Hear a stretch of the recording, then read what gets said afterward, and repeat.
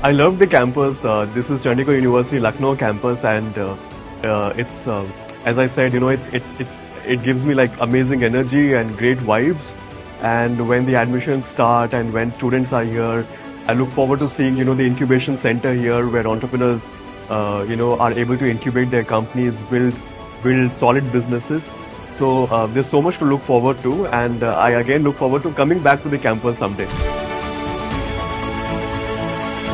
Chandigarh University Lucknow is discussing the future, and I'll be very glad, first of all, to see what comes up with the students here, and hopefully to be as involved as possible and see what I can hopefully bring back to the university.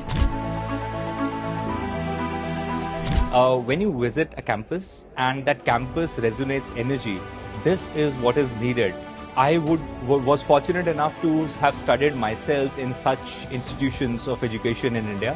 And this looks like another lotus that is blooming.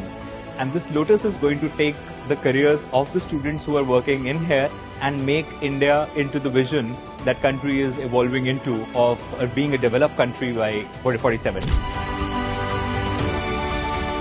Chandigarh University has brought so many different stakeholders and different professionals and specialists on the floor.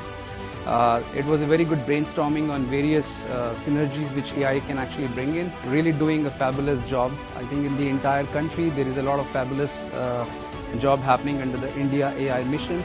So it's really going to flourish the research, the startup culture, and of course going to give great results to the country.